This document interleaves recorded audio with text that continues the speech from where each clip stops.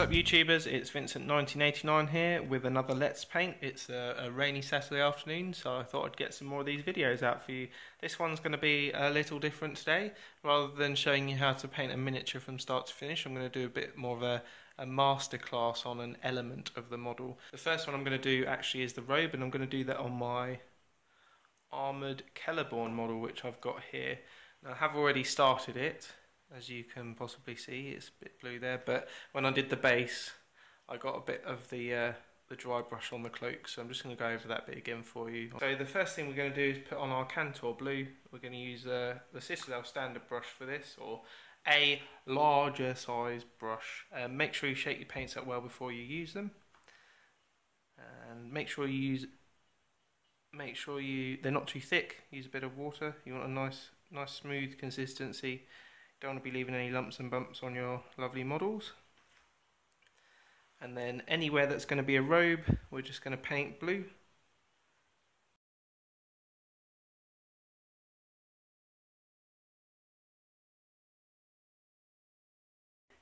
That's the first stage.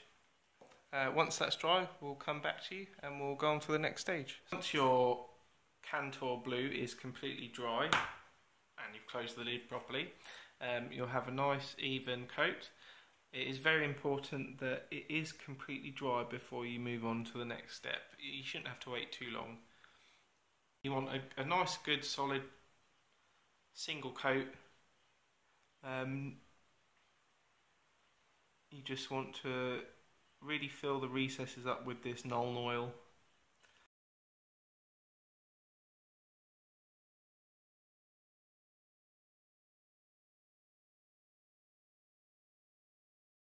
Now nice and Nuln oiled, and now we need to let that dry. This bit will take about 45 minutes to an hour to dry thoroughly.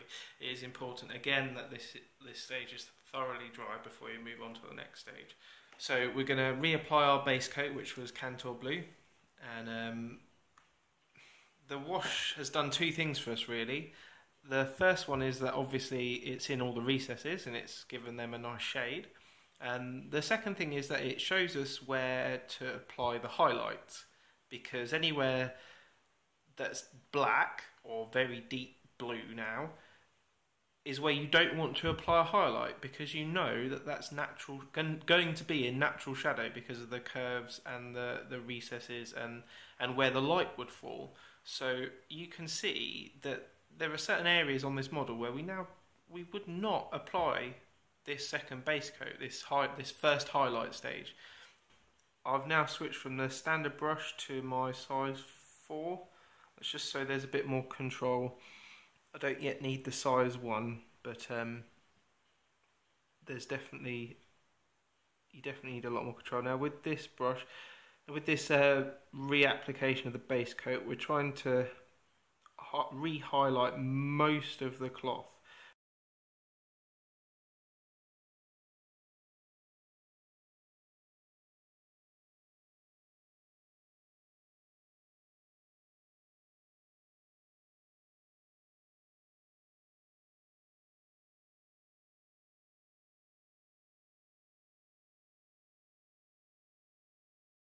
You just need to let that dry fully, and then we'll be back with the first layer. So see you in a second.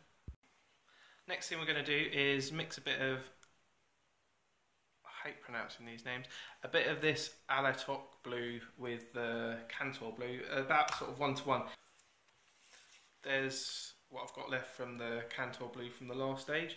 I've got a bit of Alaitoc Blue on my brush, and I've just added a tiny bit of water. I'm just going to mix it in. I usually do this by eye, don't worry, but again, as human beings, we try and make everything perfect, but certainly in an environment, in a world like that, which is in Lord of the Rings, there wasn't mass production. Things were made with natural dyes. Seldom would two robes be the exact same colour, so I don't worry too much about getting the exact same colour when I'm doing my heroes, as long as it's roughly. So I've not measured that out perfectly. It's not perfect 1 to 1.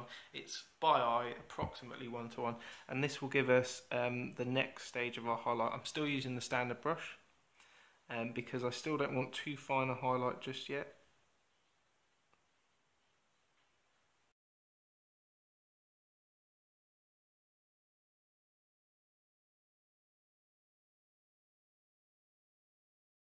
you do want a nice straight line where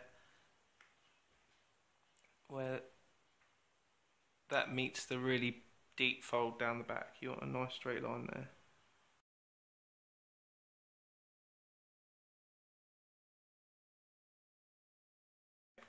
So again, that's that done.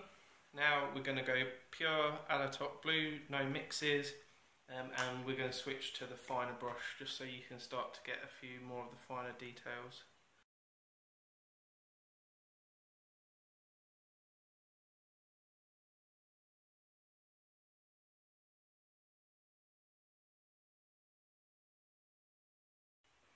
So one of the things I disliked about Games Workshop's new paints at first was that I think they're quite translucent, and it tends to get a good even coverage. However, this is the layer paint. However, as I've used them more, I'm beginning to wonder if that's intentional, because I think it really gives it helps to achieve a much nicer blend between the different layers.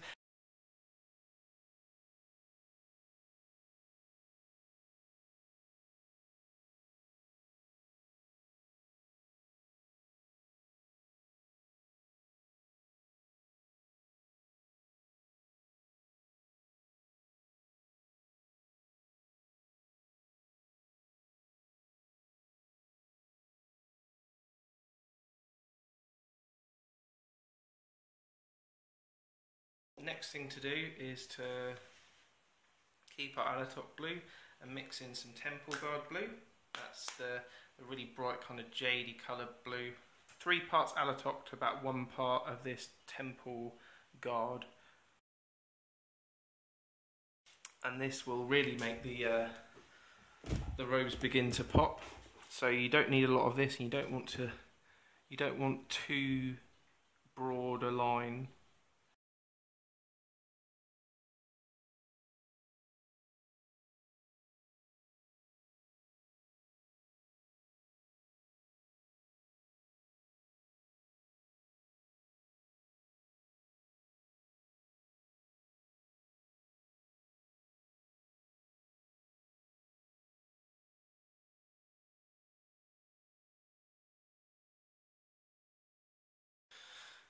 So I just took that off the camera there, not to do any trickery or anything, just to make sure I'd got all the areas that I wanted to get. So I'm fairly happy with that.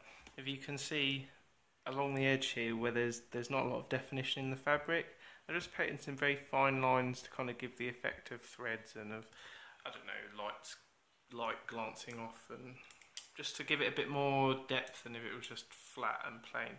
Now you can leave it at that, and it's fairly similar to this guy. Let's see if we can get some focus. I don't know what it's focusing on. There we go. But I believe I did actually do some very final highlights with the Temple Guard on its own, which again is a very strong colour. If you apply too much of this, it will overpower it, so it needs to just be on the very highest of areas. So places like the very top of the kind of shoulder guard here.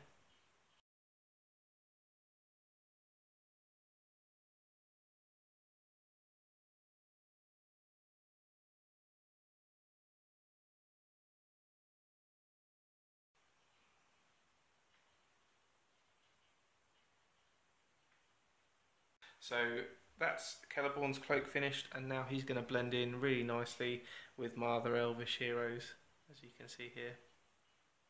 Okay, so that is kind of a Let's Paint short. So thank you for watching. I hope you've gotten something from this, and I hope you're going to apply the things you've learned today to the models in your own collections. And just because I think it's a wonderful model, I'm going to show this guy off again.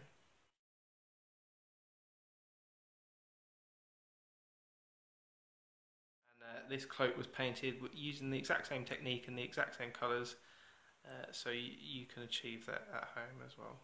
Thanks for watching. Please remember to like, comment, share and subscribe for more painting, unboxing, reviewing, wargaming goodness.